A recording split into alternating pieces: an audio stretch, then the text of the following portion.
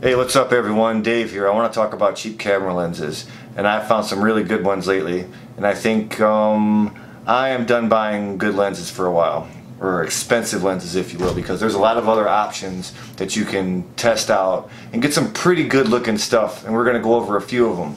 First one we're going to go over is this little gem. This guy. So what you see now, or what you're looking through, I picked up at a pawn shop for 25 bucks. It's a Sigma 28 to 80 macro. No stabilization. The autofocus works. It's not the fastest, but it works. Like right now I'm letting it do its autofocus. I originally intended on using the manual to try to keep it super quiet. So I actually even opted to not even use any external microphone right now. What you're hearing is coming straight from my camera, so you can hear how loud the electric motor is in the lens. So if you took the time to say use this lens on autofocus and you had a microphone, those microphones are pretty good at not covering and not picking up noise. You could probably get away with using it like this. I'm at 28 right now, which comes out to almost 40 on a crop sensor. Just to that tree. See, that's very long.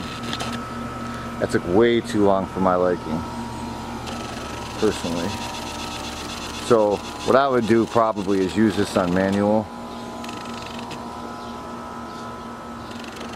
But you can use it on auto if you're in a fixed area and you're just trying to track a face, so it doesn't have to do too much work.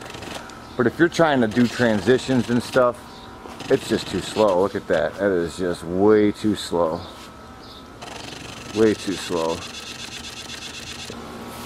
So then this is on still manual, but then I just touch my focus to where I want it. If you keep where you want it to be, it's not going to wander, you know. That's the thing with it. It's definitely usable. This is a really cheap lens. Really cheap lens. 25 bucks. The color isn't even bad on it. Got decent bokeh, but that's what it looks like.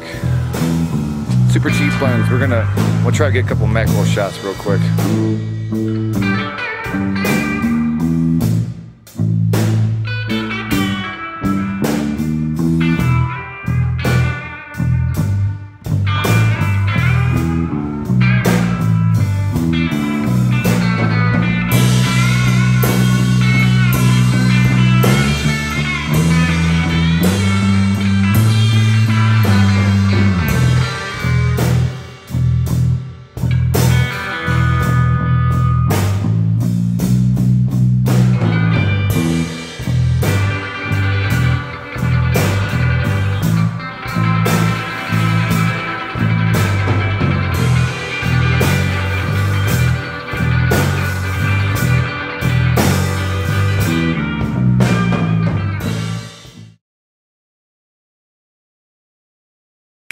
Another gem I want to show you, it's really one of my favorites right now, is this guy.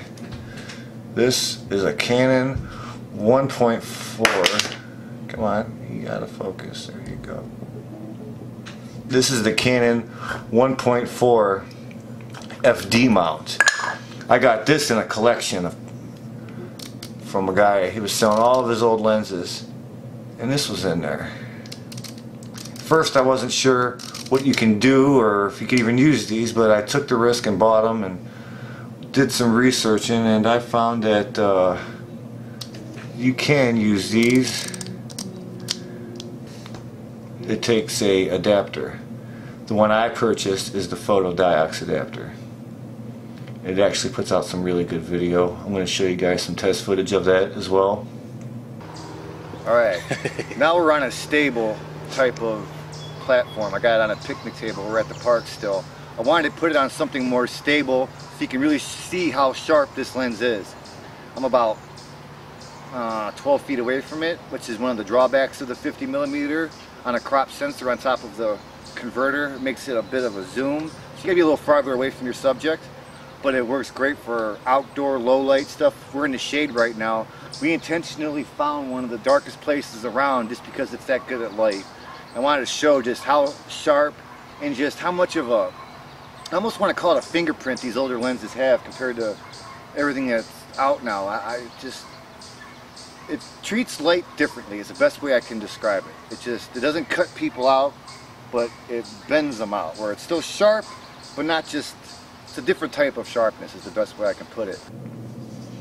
It really is well built.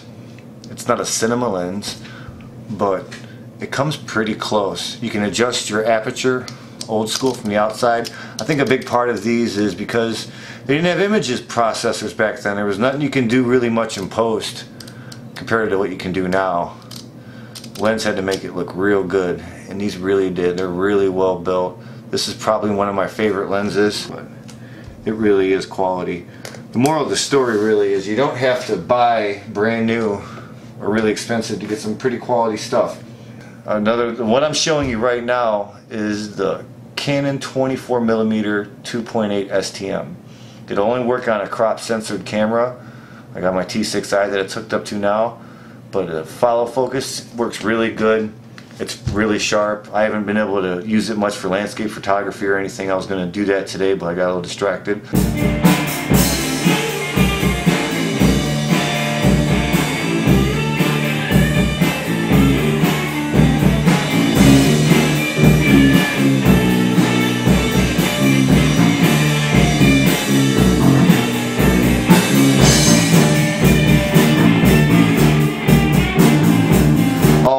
I'm really impressed with it for the money because it's a 24mm and it's still a prime.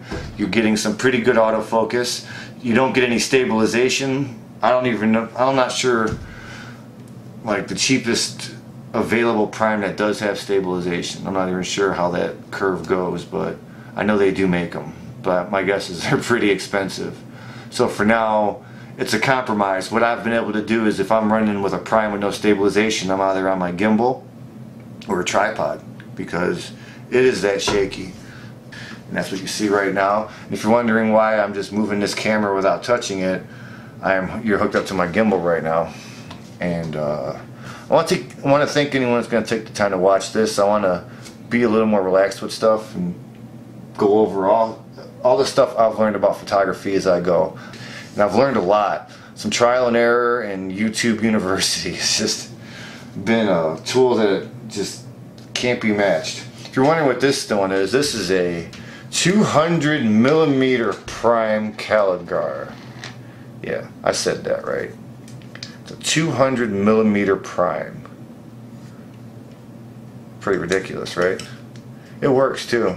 I can get this to work on my DSLR, but it's just not that not that sharp of an image. Don't really use this one either.